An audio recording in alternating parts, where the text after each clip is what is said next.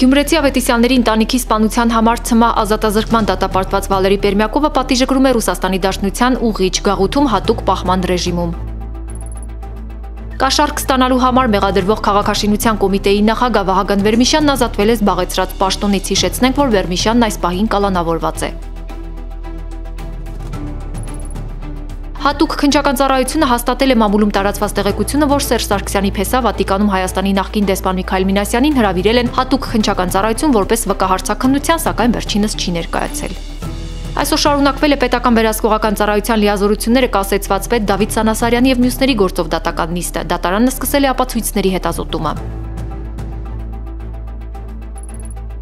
Կայացել է 2001 թվականին Արագած սրճարանում Պողոս Պողոսյանի սպանության գործով բողոքի քննությունը։ Դատախազությունը պահանջում է նոր Երևան եկած հանգամանքների հիման վրա քրեական գործը վերաբացել, դատական նիստը հետաձգվել է։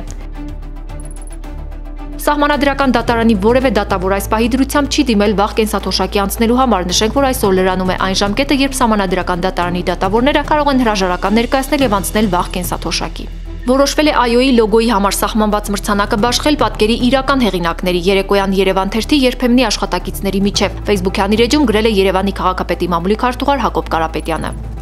Մինչ այս պահը Հայաստանում կորոնավիրուսի որևէ հաստատված դեպք չունենք, հայտարարել է առողջապահության նախարար Արսեն Թորոսյանը, հավելելով, որ կորոնավիրուսը վտանգավոր չէ եւ բժշկական դիմակներ պայստավորելու անհրաժեշտություն չկա։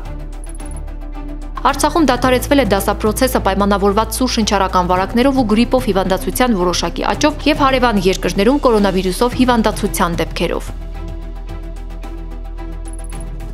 2020-ի հունվարի 1-ից նախատեսված մաքսատուրքերի բարձրացումը կհետաձգվի 1 տարով բացառությամբ ավտոմեքենաների։ Որոշումն ընդունվել է կառավարության այսօրվա նիստում։